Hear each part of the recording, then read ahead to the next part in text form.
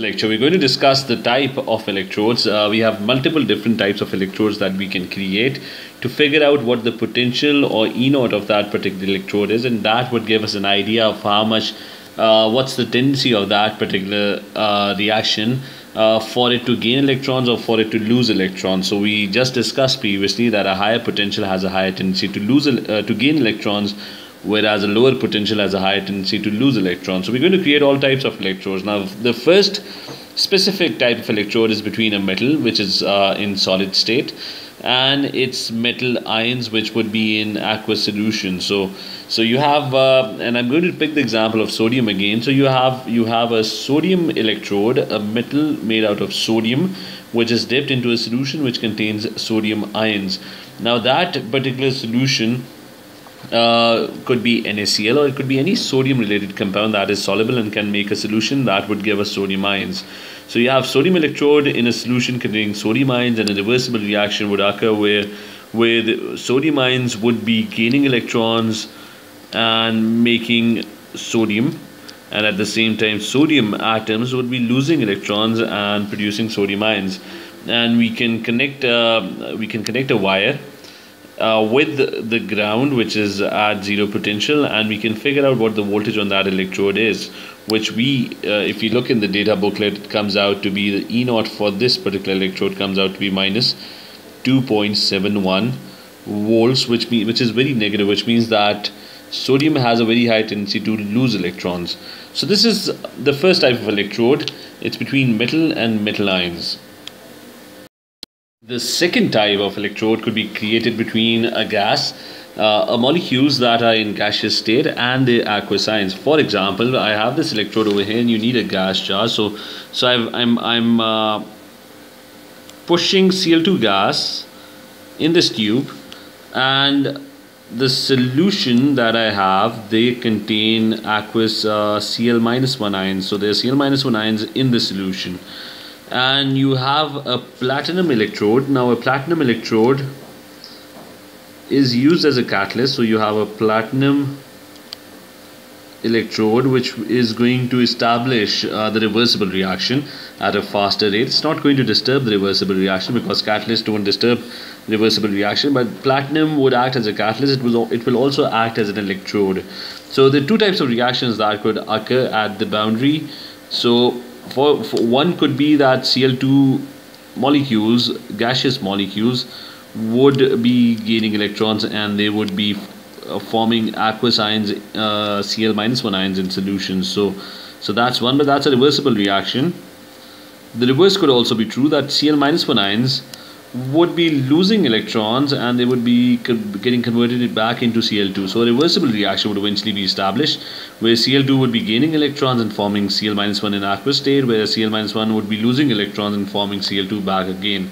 And at that particular point we can connect this electrode, this platinum electrode, with a voltmeter and ground next to it, and we can measure the E naught of that particular of this particular cell. And if you look in the data booklet, the E naught for this particular cell is 1.36 volts, which is, it's 1.36 volts, which is a very high electrode potential, which means that chlorine probably has a very high tendency to gain electrons compared to other elements. So it has a high tendency to gain electrons. So this is what this is a second type of electrode between a gas, which requires a gas jar, and its aqueous gaseous ions. The third type of electrode is between aqueous ions and other aqueous ions. So you have a reversible reaction set up between aqueous ions. So for example, your solution can contain Fe2 plus and Fe3 plus ions at the same time. So you can mix two solutions, one contain iron 2 plus ions and the other one containing iron 3 plus ions, and eventually an equilibrium would be established between these two ions where Fe3 plus might be gaining electrons and it would be forming Fe2 plus, and the place it's going to gain those electrons from is this platinum electrode over here.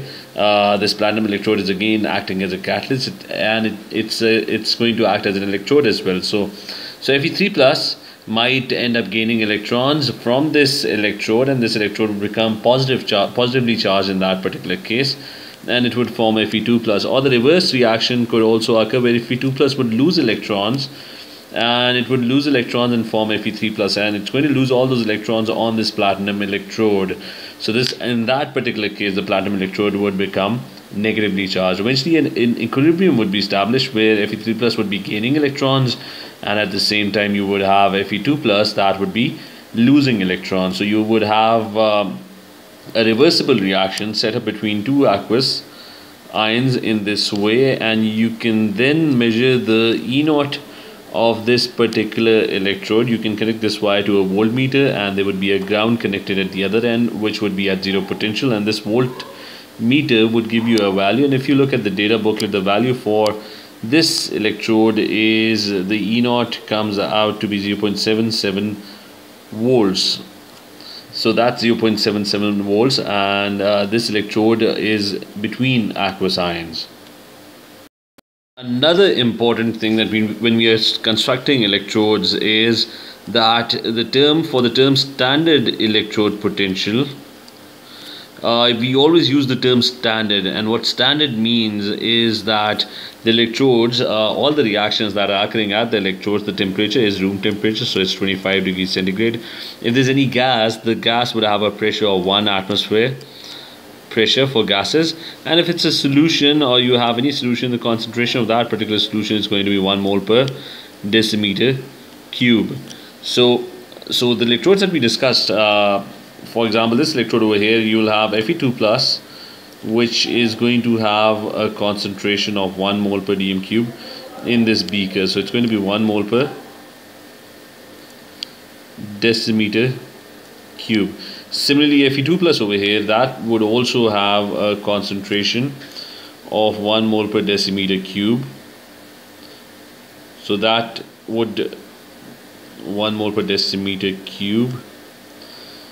And if you use room temperature, which is 25 degrees centigrade, then the electrode potential would come out to be the standard electrode potential, where it would be called E naught, where this naught represents standard conditions.